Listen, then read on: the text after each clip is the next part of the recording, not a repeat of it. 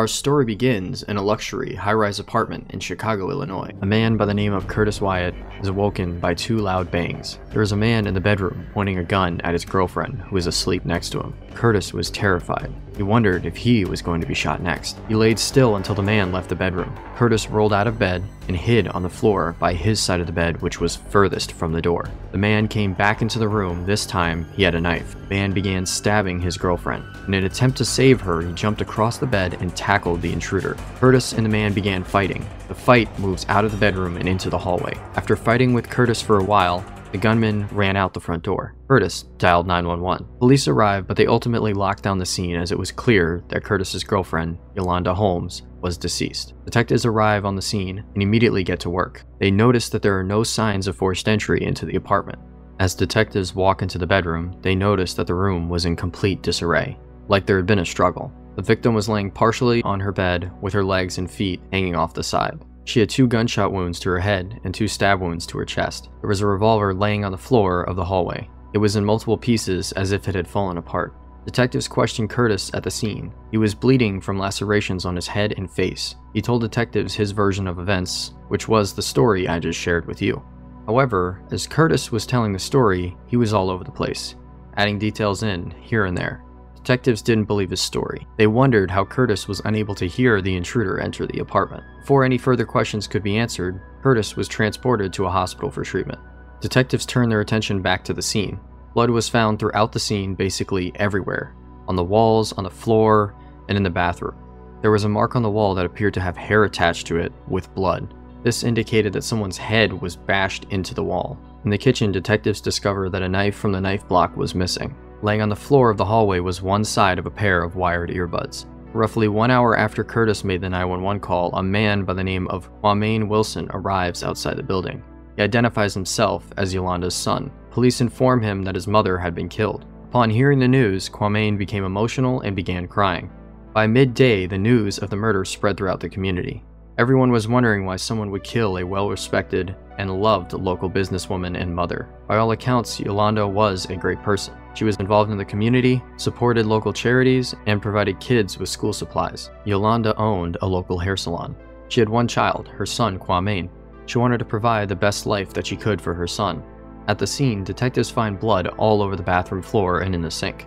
It appears as though someone was cleaning up blood. To determine who was cleaning up blood, detectives speak with their only eyewitness, Curtis. They make contact with him after he was released from the hospital. Curtis said that his relationship with Yolanda was on and off. They had recently gotten back together and were sleeping after a night on the town. Curtis said that he was originally woken up by Yolanda's phone ringing. He heard her talking on the phone with somebody. Shortly after, she put the phone back down and they both went back to sleep. Next thing you know, he was awoken by gunshots. He proceeded to tell the same story he initially told to investigators. He couldn't come up with how the man got in or what he looked like. Curtis said that he was the one that cleaned up afterwards. Detectives asked him why he would clean up instead of caring for his dying girlfriend. He didn't have a good answer. Curtis was standoffish and combative when speaking with detectives. The main question is, if the gunman had just killed someone mere inches away from him, why had Curtis been left alive? Police were unable to perform a gunshot residue test on Curtis as he had washed his hands. Detectives determined that the gun found in the hallway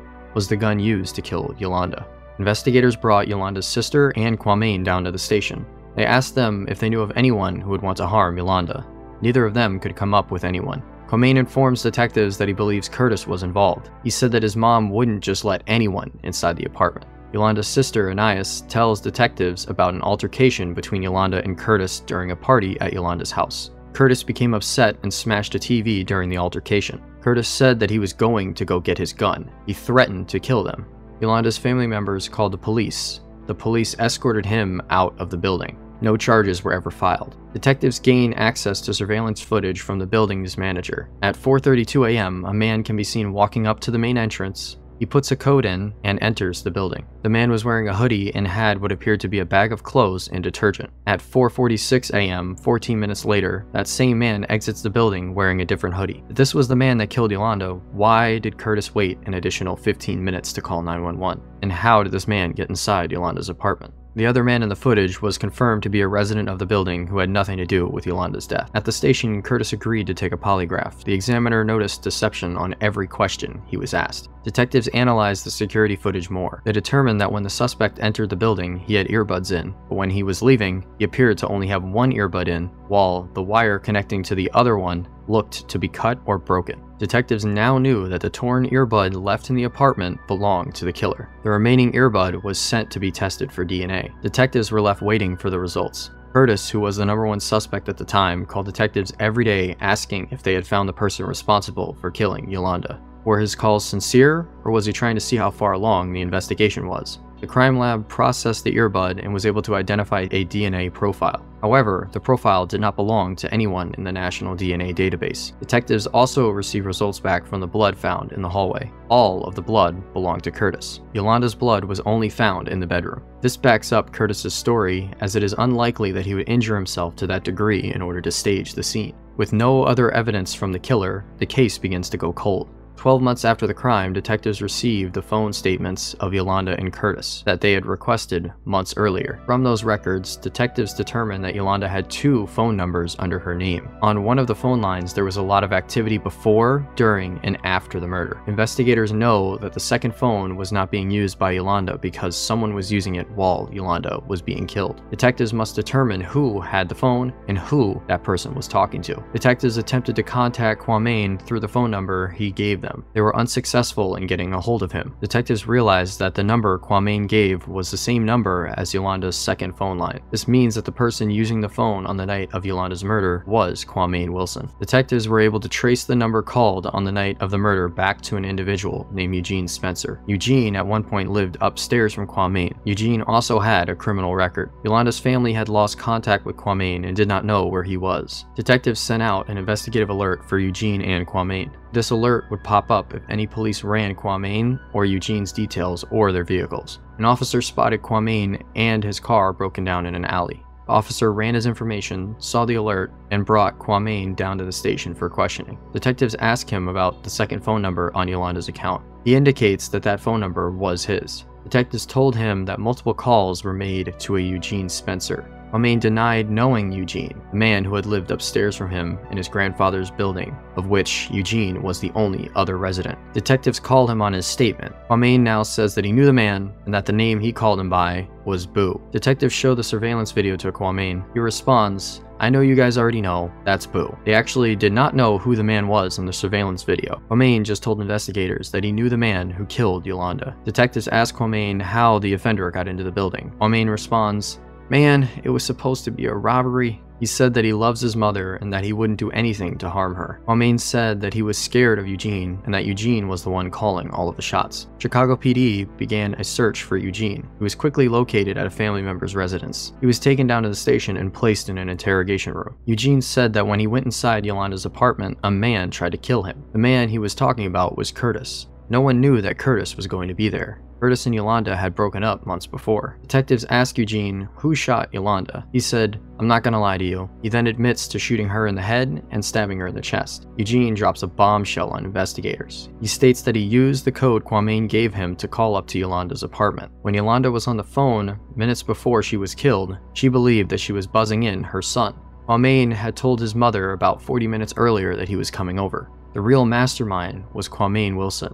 He was the one who set up this murder. Detectives question Kwame again. He tries to minimize his involvement. He reluctantly states that he provided Eugene with the gun.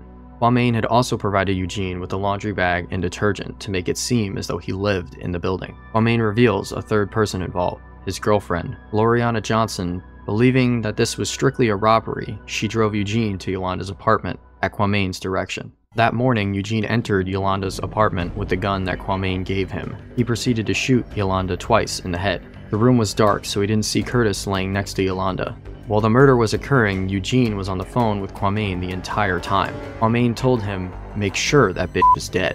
So Eugene went to the kitchen and grabbed a knife from the knife block. Meanwhile, Curtis was woken up by the shots. He remained still until he saw Eugene leave the room. He then rolled off the bed and onto the floor and hid. Eugene states that he went back to Yolanda's room and proceeded to stab her 3 to 4 times in the chest in order to ensure that she was dead. While Eugene was doing this, Curtis jumps out and tries to save Yolanda. They get into an altercation. Curtis sustained bad head wounds during the fight. Curtis's head was slammed into the wall and also struck with the gun. Curtis was hit so hard with the gun that it fell apart. So when Curtis washed his hands before making the 911 call, he had just woken up after being bashed in the head.